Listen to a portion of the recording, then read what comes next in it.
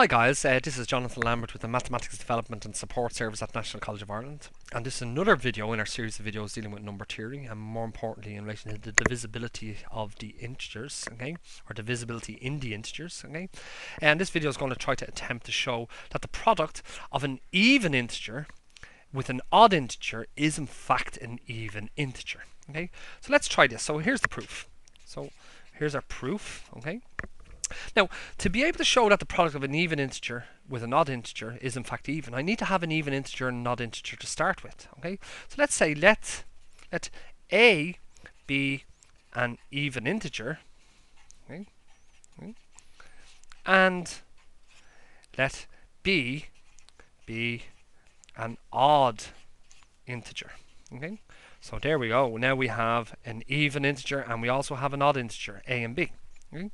So what does that tell us from the division algorithm? Yeah, okay, so therefore, from the division algorithm, what we know is that a is even, so a must be equal to 2 times some other number, okay, where m is an integer, okay.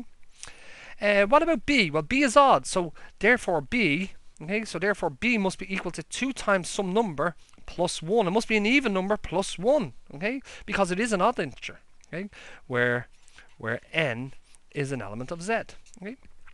And we'd like to show that the product of an even and an odd integer is in fact even. So let's actually try that. So clearly, okay, clearly what we have is a times b is equal to, well, a is 2m, so it's 2m times b, which is 2n plus 1, because that's our definition of our even integer a and our definition of our odd integer b. What does this give us when we multiply out the brackets? This gives us, well, this gives us 2m, okay, times 2n gives us 4mn. Okay, plus 2m times 1 gives us 2m. Okay? Now we can take out as a common factor across here. Okay, well actually there's a larger common factor, yeah, but actually let's just take out 2 as a common factor. So this becomes 2 times 2mn plus m. There's a 2 here common, yeah, and there's a 2 across here. 2 divides into 4, and 2 divides into 2m, yeah? Well, 2 divides into 4mn, and 2 divides into 2m, yeah? And don't forget where m and n are elements of the integers, okay? Now, what does this number here look like? Well, this number here is an integer, because the product of two integers is an integer.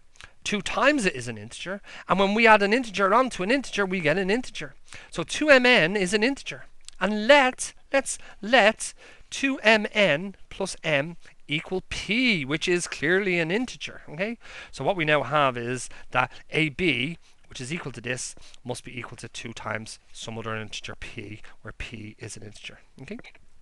Now, what does an even integer look like? An even integer looks like 2 times some number plus 0 remainder. Okay? So actually what we've shown here is that the product of a and b, okay, where a is an even integer and b is an odd integer, that the product, okay, simplifies down to be an even integer. Okay? So what this actually shows us is, so therefore, so clearly, okay, we have 2 divides 2p, so it clearly divides ab, and therefore we have ab, okay, is an even integer, okay?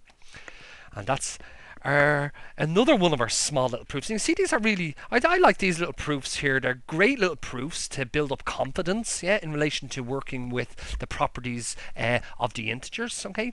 We can move on and we do even more complicated things, but actually at this stage we're just concentrating on these short little succinct proofs, okay? So what have we shown in this video, another video in our series of videos on number theory, is that we've shown that the product of an even integer with an odd integer is in fact an even integer. Okay. So once again, guys, my name is Jonathan Lambert with the Mathematics Development and Support Service at the National College of Ireland, and I hope that this video was in some way intuitive, and more importantly, I hope that was helpful, and thank you for watching.